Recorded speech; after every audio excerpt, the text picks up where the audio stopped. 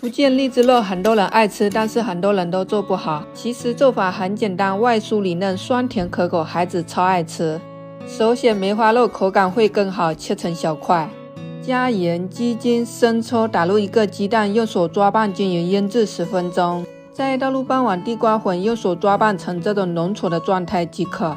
油热，放入筷子，粒经冒泡泡时就可以放入荔枝肉炸了。油温要高一点才能炸得外酥里嫩。要经常的用筷子晃动一下，炸至金黄捞起。想要更酥脆一点，倒入2次复炸30秒。锅留底油，倒入多一点的蒜末，炒出香味。好吃的关键就是这个酒店大厨调制好的糖醋汁，做糖醋鱼、糖醋排骨都非常的好吃。再倒入荔枝肉，搭配点黄瓜、西红柿，翻炒均匀即可。外酥里嫩，酸甜可口，赶紧收藏起来，留着大年30晚上做。